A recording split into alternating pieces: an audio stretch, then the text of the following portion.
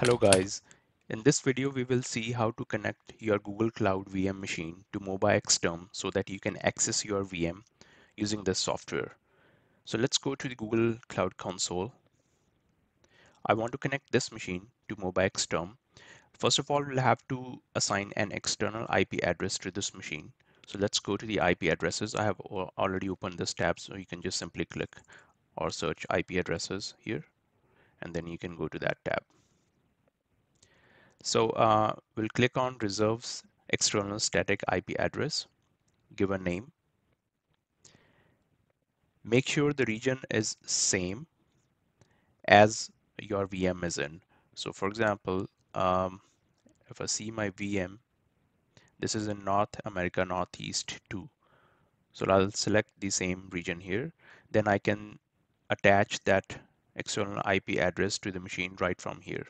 So I can click on reserve, and it will create the external IP address and also assign it to that VM machine.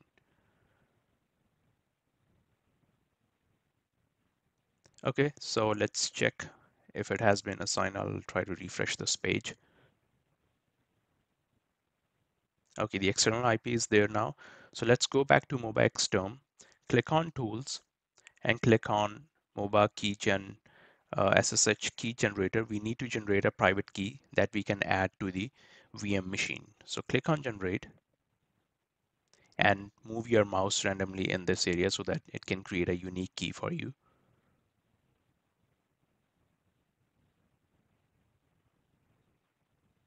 A key has been created.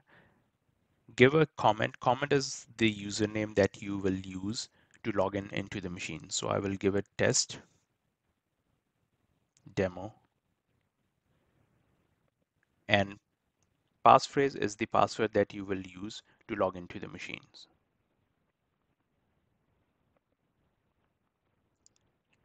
Okay, so now you can copy this key.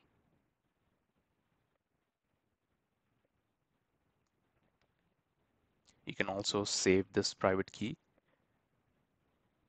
We will need this later. So I'll put it on the desktop, give a name, private key.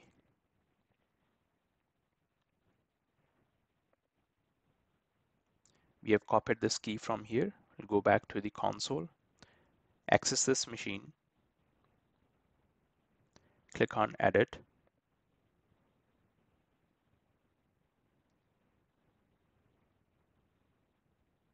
and then add the SSH key here. Add item, paste your key, and click on Save.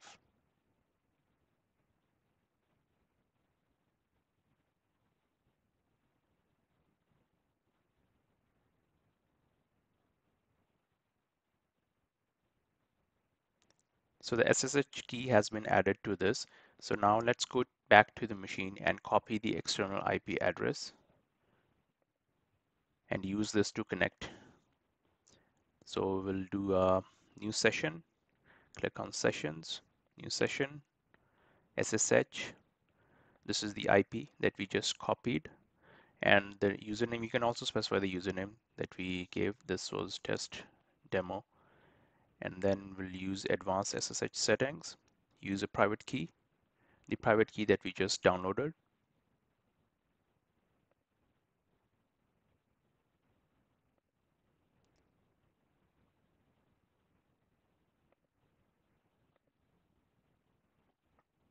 and then click on OK. Now enter the password that we kept while creating the key. And now you have been connected to the machine. So that's it for this video. Let me know if you have any questions.